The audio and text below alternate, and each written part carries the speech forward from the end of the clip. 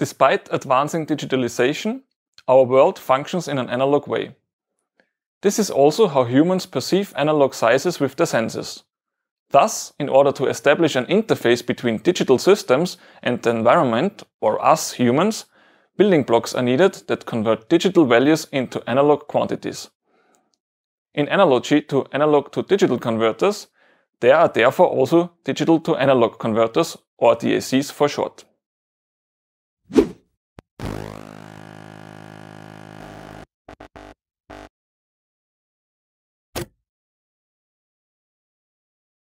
In general, a DAC receives a digital value via some kind of hardware interface and converts it into an analog voltage or current. There are several ways to do this, which, just like with ADCs, cause different types of errors. There are offset errors, gain errors, and integral and differential non-linearities. In addition, there is also the possibility of bit glitches. Glitches are voltage spikes caused by a change in the digital input value, which in turn cause short-term changes in the analog output value. If you want to learn more about the different error types of ADCs and DACs, just watch our video on ADC basics. For now, let's get back to the simplest form of a digital-to-analog converter, the so-called 1-bit DAC. It is simply a switch which connects either ground or the reference voltage to the output. Therefore, the output could be, for instance, 0 volts if the input is logical low, and the reference voltage if the input is logical high. Of course, one can say that two representable output voltage levels are not very satisfying. If you want to increase the resolution by setting several output voltage levels, you could simply divide the reference voltage by a voltage divider and switch the corresponding intermediate voltage levels through to the output. This concept, called addition of equal voltages, is the simplest way to create a DAC with a higher resolution. This DAC topology is also called string DAC. It features an intrinsic monotony, and its linearity is dependent on the matching of the resistors.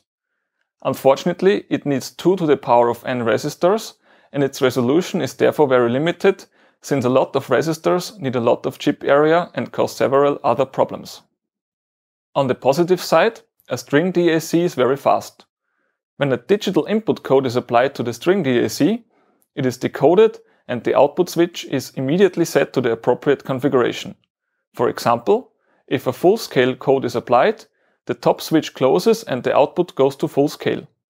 In this example, the full-scale code of a string DAC produces an output of Vref minus 1 LSB.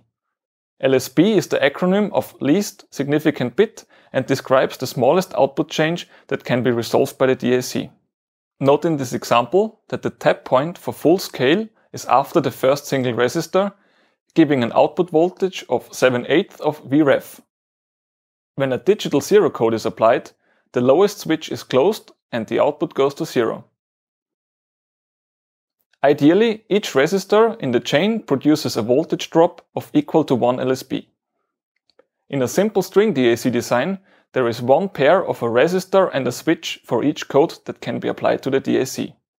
For this reason, the number of resistors and switches in the string DAC design increases exponentially with increasing resolution. Since matching resistors to the number of bits is not very practical, achieving good differential and integral nonlinearity performance from a string DAC depends heavily on a good device matching in the IC layout. In general, string DACs have the worst linearity of all precision DAC architectures.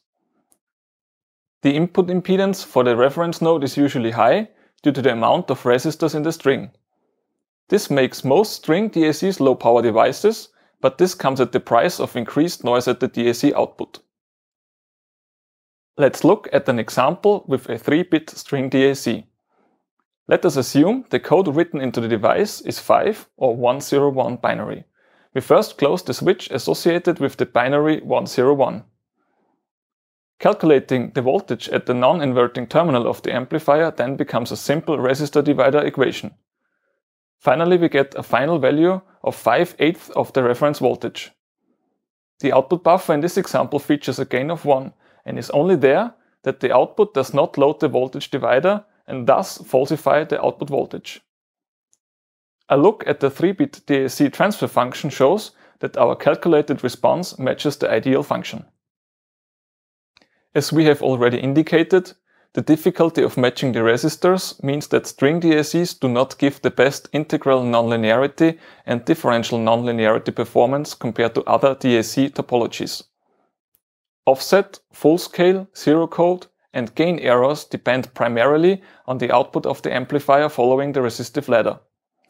You will notice that the offset and gain errors are extrapolated from the 2-point line. This means that we measure the output at some codes above zero and some below full scale, draw a line between the two, and then extrapolate the values for zero and full scale. We use this extrapolation instead of the actual zero or full scale codes due to the nonlinearities caused by the amplifier's headroom. One advantage of the few switches in the resistor ladder that change at the same time is that it creates only low transient disturbances and therefore hardly any glitches. Unfortunately, the noise performance is not particularly good. The effective resistance of the ladder causes a lot of noise in the system compared to other architectures. String DACs can also be cascaded to avoid using 2 to the power of n resistors. In this configuration, only m times 2 to the power of n over m resistors are needed, where m is the number of cascades. In this video, we learned about the basics of DACs and the simple string DAC. In the coming videos, we will look at other DAC topologies. My name is Niki and I'm with the Institute of Electronics. I hope you've learned something today, but anyway, thanks for watching.